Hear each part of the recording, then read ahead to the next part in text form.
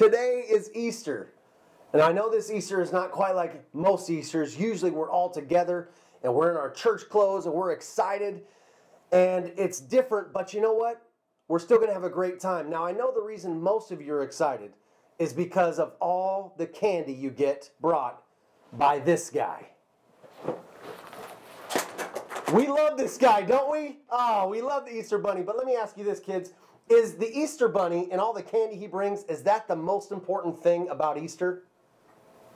No, it's not, Bunny. I know, it's not. But let me tell you guys, Easter is when we remember the biggest, most amazing, most wonderful thing that's ever happened, when Jesus rose from the grave. See, what Jesus does is he turns everything upside down. He changes everything, and Easter is the #1 example of that. Jesus spent his whole life putting others first. He lived a life of humility. Humility is putting others first by giving up what you think you deserve. Now that might seem a little bit upside down, right? I mean, like normally we want our way. We want what's ours. We want things to go our way. We want to be first. We want all of that. But hey, you know what? With God's help, we can actually turn things upside down. You know, we can live with humility. We can decide to put others first like Jesus did.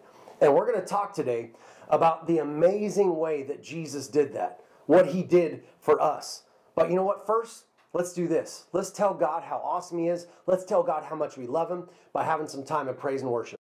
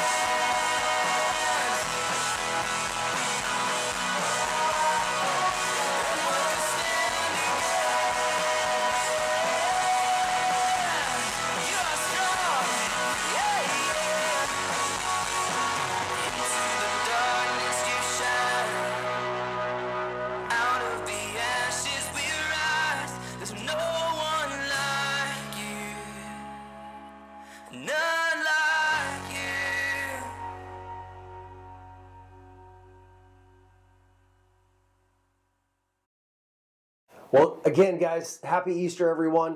So glad that you could be with us to share this special day. I got my friend Audrey here. She's going to help me as I tell this story, and I'm so excited to share this story with you. Well, last week, we heard how the religious leaders of the time were trying to plot against Jesus to take him out, to kill him. They didn't like the fact that Jesus claimed to be the Son of God. And for them, being right in following God was the most important thing. All of the rules that they thought about. And on top of this, they thought that the way that they followed God was right, and that was the only way. Well, they didn't like how Jesus was focusing that it was really about what God wants and how God wants us to love other people and serve other people. They thought it was all about them. And they didn't like that everybody was following Jesus instead of listening to them, and they tried to get rid of him. So Judas went behind Jesus' back, and he met with the religious leaders, and he turned Jesus over to them for 30 pieces of silver. And once the mob had arrested Jesus, all of his disciples, his best friends, they scattered everywhere because they were afraid that they were going to get arrested. A few of these guys, they followed Jesus, but from a distance. Peter and John, they hid in the shadows, and they saw that Jesus was taken in to the high priest into this inner courtyard. Well, while they were there, one of the servant girls, she was on duty, and she asked Peter this question. She said this, "Hey, you aren't one of the disciples too, are you?" Well, Peter stared at her, and he was afraid, and he answered as quickly as he could, and he said, "No, I'm not." That was his first denial. Meanwhile, inside, the high priest was questioning Jesus, asking him all these questions, trying to trick him and catch him into a lie. But Jesus, he wouldn't fall for it. See, the high priest, he asked him about his teachings, he asked him about his followers, and he kept questioning him. Well, back in the outer courtyard, it was chilly and it was cold, and Peter stood by the fire, and he was trying to warm himself up. And one of the other people standing around, they were in conversation, and they turned to Peter and they said, "Hey, aren't you one of Jesus' followers? Aren't you one of his disciples?" Well, Peter was still afraid. He was still worried about being arrested. And he said, "No, I'm not." That was his second denial. Then a man glanced over and thought, "Hey, I recognize this guy, Peter." And he was actually related to the guy that Peter had chopped the ear off of in the garden. And he said, "Peter, didn't I see you in the garden?" And again, Peter said no. That was his third denial. And right then, the rooster crowed, and Peter realized that he had done exactly what Jesus said. He had denied Jesus 3 times. Well, meanwhile, the leaders decided to take Jesus into the palace of the Roman governor Pilate. And it was Pilate's job to figure out if Jesus was guilty or if he was innocent of the charges. See, Pilate, he was the governor, and the religious leaders wanted him to find Jesus guilty of all these crimes, even though Jesus hadn't done anything. Well, Pilate, he didn't want actually anything to do with the whole situation, and he told the priest, "Hey, take Jesus and judge him by your own law." But then the real truth came out, that Jesus hadn't actually done anything wrong. See, the leaders who wanted to take Jesus out, they explained, they said, "Hey, by our laws, he hasn't done anything wrong. But by Roman law, he has." So Pilate questioned Jesus, and Jesus gave him straightforward answers. Like Pilate said, "Hey, are you the king of the Jews?" And Jesus said this, he said, "You say that I am king. And in fact, that's the reason I was born. I came into the world to be a witness to the truth. And everyone who is on the side of truth listens to me." Well, Pilate went back to the crowd out in the courtyard, and he was honest. He said, "Hey, I can't find anything wrong with this guy Jesus. There's nothing to charge him with." But the crowd wouldn't have it. They yelled out, "Crucify him, crucify him." And they took him away. Pilate, all he did was shrug his shoulders and say, "Well, I guess there's nothing else I could do. Take him away to be put to death on the cross." Well, Jesus was then forced to carry his big heavy cross up the side of a hill called Golgotha. And that's where the soldiers took Jesus' hands, they took his feet, and they nailed him to the cross. Over his head, they hung a piece of paper that said, "King of the Jews." Well, Jesus' mother, Mary, and her sister Mary was there as well. And Jesus had said, "John, I want you to take care of my mother." And as Jesus was hanging there, he said his last words, and he said, "It is finished." And he died. Well, there was a man from Arimathea that was named Joseph, and he went to Pilate and he said, hey, I'm a follower of Jesus. Can I have his body? Because I want to give him a proper burial. Well, Joseph took Jesus' body, and there was a nearby tomb that had never been used. They took Jesus, they wrapped him up in the grave clothes, they put him inside, and they rolled a big heavy stone over the entrance. Well, Mary, she wanted to go and she wanted to put some flowers there and give her respects to Jesus. And she noticed that when she went to the tomb, the stone that was humongous that took 10 guys to roll in front, it was gone. And she went inside and looked inside, and the tomb was empty. Well, Mary's first thought was this, that someone must have stolen the body, so she took off running. She ran to find Peter and John, and she said, hey, Jesus is missing. They've taken him, and I don't know where they put him. Well, all three of them ran back to the tomb, Peter, James, and John. They looked inside, and all the grave clothes that they had wrapped Jesus in, they were there, but there was no body. Well, Mary stood outside the tomb, and she was distraught, and she started crying, and through her tears, she looked up, and she saw two people were sitting inside. And they weren't actually people, but they were angels. And they were dressed in white. And they said, Mary, why are you crying? And she said, they've taken my Lord away. She then turned and looked, and she saw what she thought was a gardener. And she said, why have they taken my Lord? And the gardener, who she thought was a gardener, turned her, and all of a sudden she realized it wasn't a gardener, it was Jesus. And look what Jesus said. Jesus said to her, he said, I am going to those who believe. Tell them I'm ascending to the Father, to your Father, to my God and your God. Well, Mary, she was so excited, she ran to tell everybody the news that Jesus was alive. She ran back and said, I have seen the Lord. He's alive. And she told them everything about the angels. And Jesus then appeared to his disciples many times. And what had happened was Jesus had conquered death. He had conquered sin. It wasn't a prank. It wasn't a magic trick. It was real. Jesus was alive. And the disciples, they finally saw Jesus because he would appear to them. And they were so happy to see him. Because when Jesus died, he paid the ultimate price for my sin, for your sin, for all of our sins. He died for us. He died for our families. He died for everyone. And he was willing to face death for us.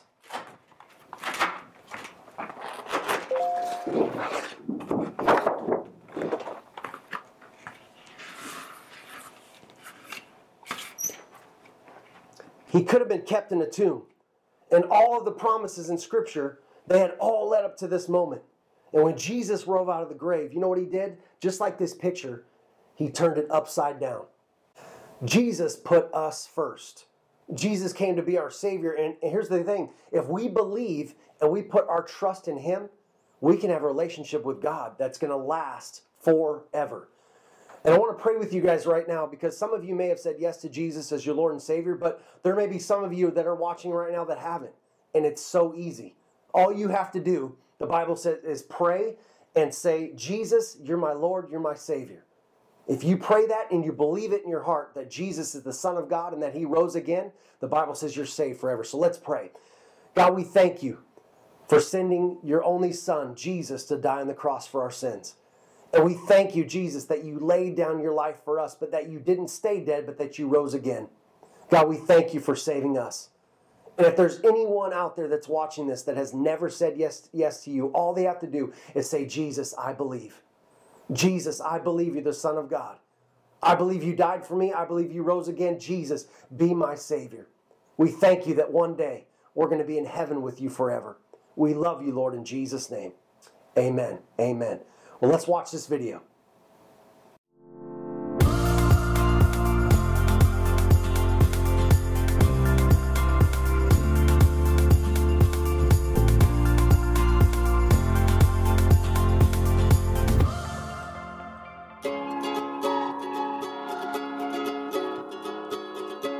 Dear God, this season has gone by so fast.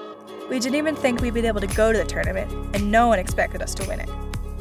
But all the way, Coach reminded us that we're all in it together. And we did it together. All of us.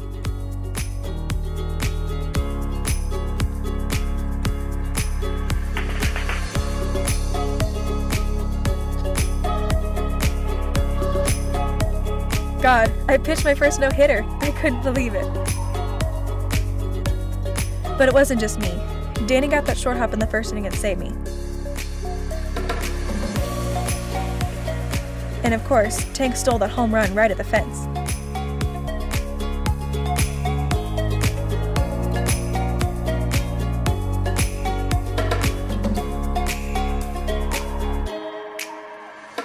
God, it surprised me when there was a reporter that wanted to talk to me about the no-hitter. But what surprised me even more was that she was forgetting about the rest of the team. It's like I had to go over the entire game for her to show her how great our whole team was. I told her about Tank. Tank thanked me, the way she does.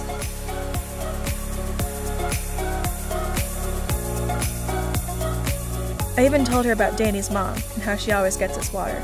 She's part of the team too. You know, God, Coach is right. Putting the team ahead of ourselves changes a lot of things. I gotta go. Love, Seda.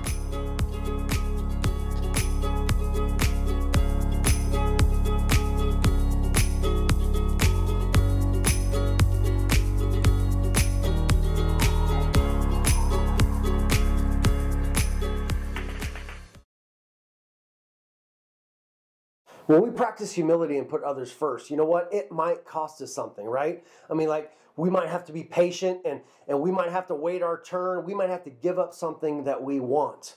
But you know what? In Jesus' case, it cost him everything, his whole life. And amazingly, he did all of that. His whole life led up to that one point.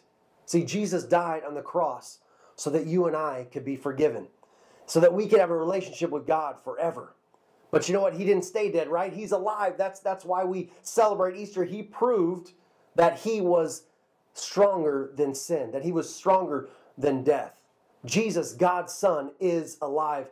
And the empty tomb is a perfect reminder that you can trust God no matter what. Whatever is in his word, because Jesus came back to life like he said he was going to, we can trust that the rest of the Bible is absolutely true.